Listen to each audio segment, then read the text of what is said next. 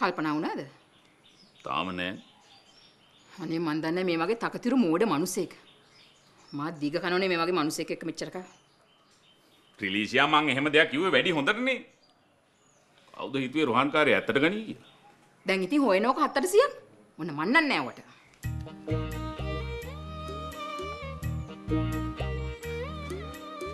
රිලීසියා. අපි මේක ගොඩින් බේර ගන්න බලමු. ඕන දෙයක් කරගන්නවා. එහෙම කියන්නේ බා රිලීසියා. එහෙම කියන එක වැරදීනේ. අපි දෙන්නම කල්පනා කරලා බලමු මේකට මොකද කරන්න කියලා. මට කිසි දෙයක් කල්පනා වෙන්නේ නෑ.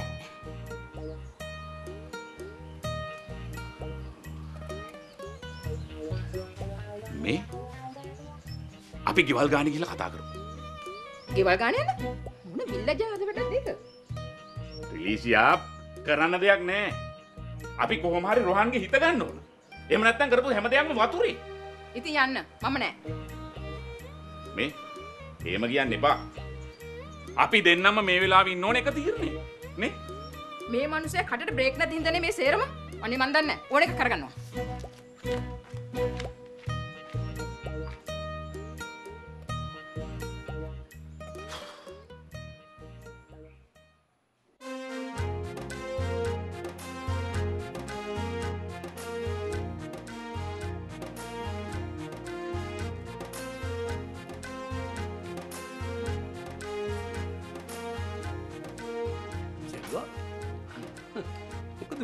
බැහැරක් යන්නද? අප චිත්‍රපට එකක් බලන්න යන්න. ඒක තමයි මං ඇහුවේ බැහැරක් යන්නද කියලා. මේ බෑර යන්න නෙමේ චිත්‍රපට එකක් බලන්න යන්න. මං බැහැරක් යනවයි කියන්නේ එළියට යනවයි කියන එක. එත්තද මේ දැන් ඔය කා එක්කද පිචර් එක බලන්න යන්නේ?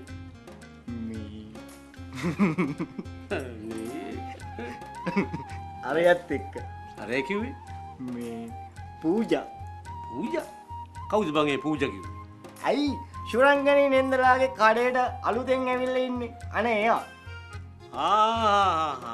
අපෝ ඒ කෙල්ලේ යුබත් එක්ක පිචර් බලන්න යන්න. එයා තමයි මට කිව්වේ චිත්‍රපට එක බලන්න යන්න ලෑස්ති වෙලා ඉන්න කියලා. මට නම් තේරෙන්නේ නෑ බං මේක ඔබට පිස්සුද මට පිස්සුද කියලා. මාත්‍යට පිස්සු. මේක මහා අපප්‍රංශයක් බං. මට මෙලෝ දෙයක් තේරෙන්නේ නෑ. අප්පා මං නේතරාට මගේ අදවතින් මං ආදරය කරා. ඒක යාට තේරෙන්නේ නෑ. මං ඒක යාට පේන්ඩත් එක්ක පූජා කෂාද බඳිනවා. අම්මගේ මට්ට කලපුවේ තියෙන ඉඩම් ටික ඔක්කොම විකුණලා දාලා මේට ඇවිල්ලා හෝටල් එකක් කරනවා. මොකා? ඔව් අප්පා මං අද මේ හැමදේම එයාට තේරුම් කරලා දෙනවා. මේ සෙල්වා මට කියන්න තියෙන්නේ මෙච්චරයි. ඔබ ඊට පස්සේ එදා වගේ මෝඩ වැඩ කරන්න එපා. අයියෝ ආනම් මම කෝච්චියකට වෙල්ලා තියන්න යන මෝඩ වැඩ කරගන්නේ නේ. මං එන යනවා. හරි හරි. ඊළවරෙන්කෝ. ඔයදී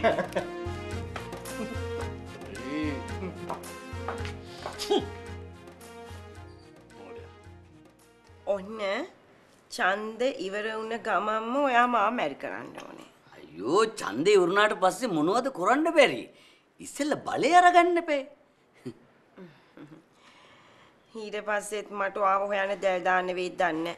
මොන පිස්සුද නේසි? මටත් ඕනේ ඉක්මනට පිළිවෙලක් වෙන්නනේ. ඇති ආන්තන් ඔයාට මේක තේරුණා. මට පොඩි ප්‍රශ්නයක් තියෙනවා ඩේසි. ඒකයි මම මේක කල් දාන්නේ. මොකද්ද? මට පොඩි ප්‍රශ්නයක් තියෙනවා විසඳ ගන්න. හැබැයි ඔයා මේක අහලා කලබල වෙන්න නම් එපා. මම කසාද බැඳලා හිටපු කෙනෙක්. ටික කාලයකට කලින් අපි වෙන් වුණා. දැන් මේ ගෑණි මට ඩිවෝර්ස් එක දෙන්නේ නැහැ. ඒ මොකද? එයා මගෙන් ලොකු ගාණක් ඉල්ලනවා.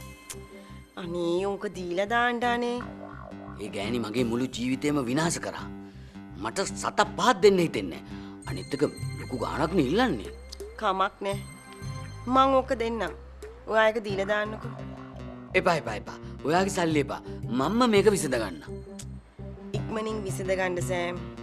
මොකටද අපි අපේ කාලේ නිකන් නාස්ති කරගන්නේ නේද? ඔව් ඔව් ඔව්. මන්නම් කියන්නේ සල්ලි දෙන්න කියලා. ඔයාට සල්ලි නැත්තම් කියන්න මං ඒ ගාන දෙන්නම්. මොකද ඉතින් අපි දැන් දෙන්නෙක් නෙමෙයිනේ. එක්කෙනෙක්නේ. නෑ නෑ ඩේසි මට තව ටික කාලයක් දෙන්න. කවුද ඔය ලේඩි? හරි නරක ලේඩි කෙනෙක් නේ. ඔව් ඔව් සමහර අය ඉන්නවා ඉතින් නරකයි ඕගොල්ලෝ වගේ හොඳ නෑ. මේ මට දැන් මතක් වුණේ ඔයාගේ කාන්තා සංවිධානයේ දැන් මොකද වෙලා තියෙන්නේ? ඒක හොඳට කෙරීගෙන යනවා. මම මේ ළඟදී මීටින් එකකුත් ඕගනයිස් කරලා තියෙනවා. මීටින් කියනකොට මට මතක් වුණේ මම දැන් මීටින් එකකට යන්න ඕනේ. මොකද්ද මීටින් එක? මේ මීටින් එක මීටින් එක මේ කාන්තාවන් විසින් හිංසනයට ලක් වෙන පිරිමි කාන්තාවන්ට විරුද්ධව සංවිධානය කරන රැස්වීමක මීටින් එකක්. මොකක්ද අනේ සෑම්? හුඟ කාලෙකට පස්සේනේ අපි දැන මීට් උනේ. ඉතින් එහෙම යන්න කියන්න එපානේ. ඔන්න ඔයත් ඉතින් මාව හිංසනයට ලක් කරන්නනේ ඔය හදන්නේ.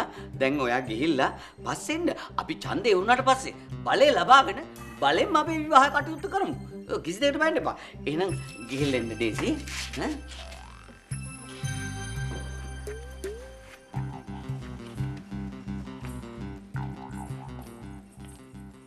Uncle Sam. Uncle Sam.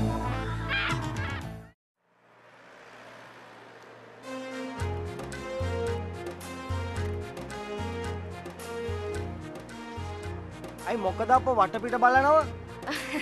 නෑනේ මේ නිකන්. බය වෙන්න එපා. කවුරුවත් දැක්කට මොකද වෙන්නේ? ඔව් ඒක අවුලක් නෑ. ඉතින් අපි යමුකෝ චිත්‍රපටිය බලන්න හෝල් එකේ තුලට. සෙල්වයි තාම මේකට වෙලා වැඩිනේ. අප්පා පිච්චර් හෝල් එක ඇතුලේ සින්දු දාලා තියෙනවා. සින්දු අපි රටකජු ගමු. රටකජු? ඒවා රටකජු වලට ආශේ නෑනේ. එහෙනම් අපි අයිස් පලං කමු. බය වෙන්න එපා මං ශල්ලි ගෙනල්ලා තියෙන්නේ. බලමුකෝ. අපි පෙල්කණි යමුද? ඔයා කැමති තැනක වාඩි වෙමු.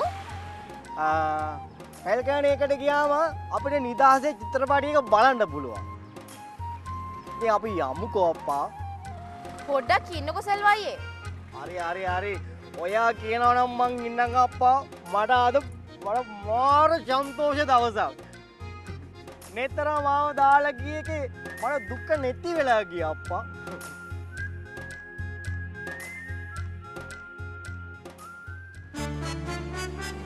කාටද අත්තවනනවා? අනේ කාටද ගන්නේ නෑ. අනේ සෙල්වයිය මට තිබ්බහයි. අපි ෆිල්ම් හෝල් එකේ තුලට ගිහිල්ලා මොනවාරි බීම එකක් බොමු. එච්චර වෙලා ඉන්න බෑ. යෝ එනයි ඉතින් අපි මේ ආටයක නැගලා පට්ට ගාලා යමු. නෑ එහෙම නෙමෙයි. අර කඩේට ගිහින් වතුර බෝතලයක් ගේන්නකෝ.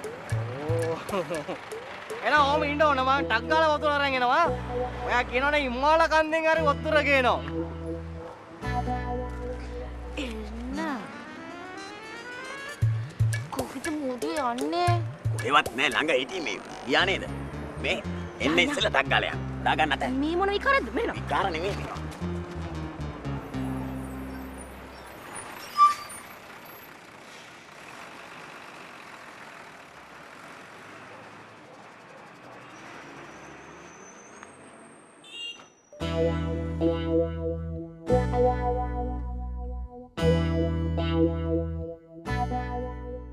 රන් මහත්තයා මෙන්න මං එක්කන් ආවා නියම බුලට් එකක්. මේ බුලට් එකෙන් පුළුවන් රන් මහත්තයාගේ ඡන්ද ව්‍යාපාරය වැඩි දියුණු කරගන්න. මේ බුලට් එකට පුළුවන්ද මගේ බැලට් පේපරේ ඡන්ද ටික වැඩි කරන්න? පුළුවන්. මෙයාට පුළුවන් රන් මහත්තයා ඕන කුරුල්ලෙක්ගේ හඬක් අනුකරණය කරන්න. එයා මේක විශ්මිත ලෙස කරනවා. දැන් රන් මහත්තයා රැස්වීමේ කතා කරන්න කලින් අපි මෙයාව දානවා. දාලා ඉවර වෙලා කුරුල්ලන්ගේ හඬ අනුකරණය කරනවා. විවිධ සත්තුන්ගේ හඬවල් කුරුල්ලන්ගේ හඬවල් දාලා මෙයා ජනතාව අප් කරලා ගන්නවා. ඊට පස්සේ අන්තිමට දානවා මේ කපුටගේ හඬ. කපුටගේ හඬ දැම්මට පස්සේ රහන් මහත්තයා එනවා කතාව පටන් ගන්නවා. ඒක හොඳයි. හරි අපිට කපුටගේ හඬ පොඩ්ඩක් පෙන්වන්න කියන්න. මල්ලි කපුටගේ හඬ දාන්න. ඔන්න බලන්න. අපෝ මේ කොරවක් එක්නේ. කපුටගේ හඬ දෙන්නේ නැද්ද? කොරවක්නේ. කොරවක් එපා. කපුට දාන්න. ඔන්න බලන්න.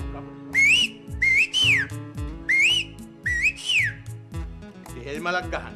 මේ පොල් කිච්චනේ. පොල් කිච්ච. ඒකනේ මොකක්ද මේ? මේ පොල් කිච්ච නෙවෙයි. කපුට. නේද කපුට. ඔන්න බලන්න. මේසෙන් හැරෙනවා.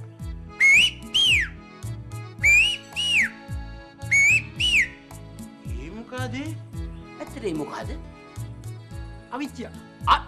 අවිච්චය හරියන්නේ නෑනේ මනුස්සයෝ. අවිච්චයගේ හඬ දාලා හරියනවද? මෙතුමා ඉදිරිපත් වෙන්නේ කපුටගෙන්. කපුට දන්නේ නැද්ද? මේ සමාජයේ පිරිසුදු කරන නේද? කපුටගේ හඬ කියන්නේ නිකන් අපේ හඬ වගේනේ. කපුටගේ හඬ දානවා. මේ මොනතුන්ගේ මිනිහද? කොහා වගේ ගහන්නේ? මේ මොනවද ඉසේ?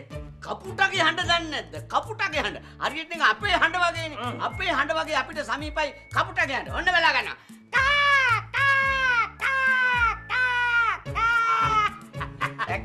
ඔය තියන්නේ මුන්ට බත්තක දිදී මොකටද මුන්ව තියාගන්නේ බලන්න මම මීටින් එකට නගින්න ඉස්සෙල්ලා සෑම මාත්‍යලකින්ද දැකලා ඔය තියන්නේ හඬ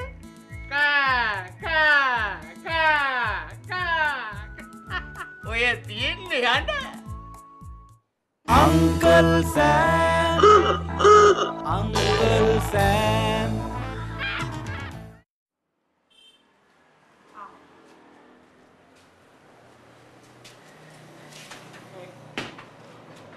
පූජා ඉන්නවද?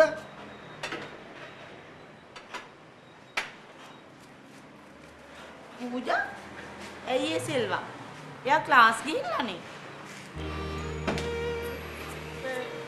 වා නැද්ද? වා? මොනවද සෙල්වා වා කියන්නේ? අර කුඹුරුවට ශත්තු මැරෙන්න ගාන්නේ. අන්නේ වා ටිකක් තියනවා දෙන්නකො මට. අයියෝ සෙල්වට මං එකපාරක් කිව්වා නේද? හිත හදාගන්න කියලා. මේත්‍රා දවස් දෙක තුනකින් එයි. මගේ හිත දරා ගන්න බෑ අප්පා. මගේ හිත හදා ගන්න බෑ. එහෙම තමයි සෙල්වා. අපේ හිතේ තියෙන දේවල් අපි හිතන විදිහටම ඉෂ්ට වෙන්නේ නැහැ. ඉවසීමෙන් සැනසීම ලැබෙනවා කියලා එකක් තියෙනවනේ. ඒ ගැන හිතලවත් හිත හදා ගන්නකෝ. මට ඉවසන්න බෑ අප්පා. මට මොනවා වෙනවද කියලා මම දෙන්නේ නේ. මොකෝ නේත්‍ර කොල්ලෙක් එක්ක පැනලා ගියායයි. එයා ගියේ එයාගේ තාත්තා ළඟටනේ. එහෙනම් මං කියන තාත්තා අම්මා වෙන්නද? අම්බලා කියන්නේද මං නේත්‍රාට ආසරයි කියලා? දුවගෙන් කී පාරක් නම් ගුටි කෑවද? දැන් හදන්නේ අපගෙනුත් කන්නද? එහෙනම් ගිහිල්ලා කාලෙන්න.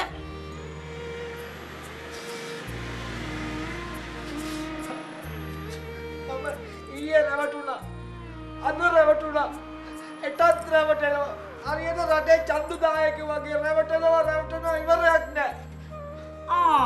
එතකොට සෙල්වා කියන්නේ මං සෙල්වාව රවට්ටනවා කියලාද? බොරු කරනවා කියලාද?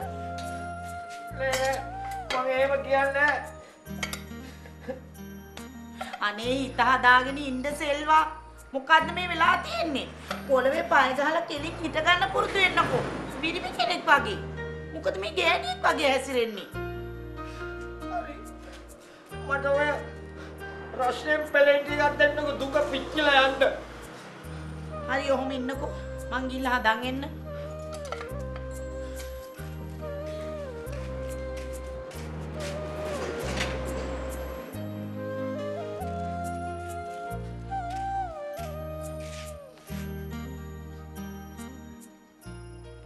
Uncle Sam Uncle Sam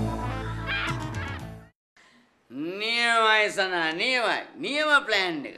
මේ ප්ලෑන් එක වැඩ කරොත් කෙල්ල අනිවාර්යෙන් ඔබට කැමති වෙනවා. ඒ විතරක් නෙමෙයි මුළු ජීවිත කාලෙම ඔබ මත්තෙම කෙල්ල නැහෙනවා. අංකල් මේ ප්ලෑන් එක නම් වරදින්න විදියක් ඇත්තෙම නැහැ. අනිවාර්යෙන්. මේ කෙල්ල කැමති වෙච්ච ගමන් කසාද බදිමු. මගේ ගානේ මං වෙඩින් එක හොඳට කරලා දෙනවා. මෙච්චර ඉක්මනට කල් දාන්න එපා. පව් වෙනකොට කොයි දේත් කොහු වෙලා යනවා. හැබැයි අංකල් කසාද බැන්දට පස්සේ නම් පරණ ජීවිතේ නවත්තන්න වෙයි.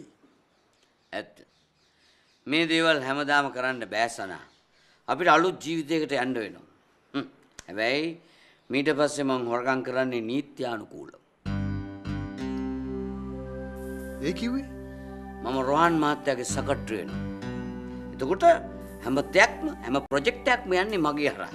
හැම සන්තෝෂමක්ම හැම ගනුදෙනුවක්ම යන්නේ මගේ පොකට් එක හරහා. දැන් තේරුණා. මං සනාට කම්පැනි එකක් ඕපන් කරලා දෙනවා. ඒ කම්පැනි හරහා තමයි රොහන් මහත්තයාගේ හැම ප්‍රොජෙක්ට් එකක්ම ක්‍රියාත්මක වෙන්නේ. තේරුණාද? නියමයිනේ අංකල්. ඊට පස්සේ අපිට දුක් විඳින්න වෙන්නේ. සැප විඳලා ජීවත් වෙන්න පුළුවන්. දේශපාලනයේත් මාරයි නේද අංකල්? ඊට පස්සේ මම සනාවත් දේශපාලනයට අරන් යනවා. මේ මම? ඔව්. සනා තමයි ඡන්දය ඉල්ලන්නේ. ඔව්. සනා තරුණයෙක් නිසා තරුණයෙන් දිනා ගන්න පුළුවන්. සනාට ඒක කරන්න පුළුවන්. හා? මොන බලන්න මම සනාව දියවන්නාවට පාර්ලිමේන්තුවට එවලා තමයි මගේ මේ ගමන නවත්තන්නේ. කොහොමද වගේ ප්ලෑන් එක?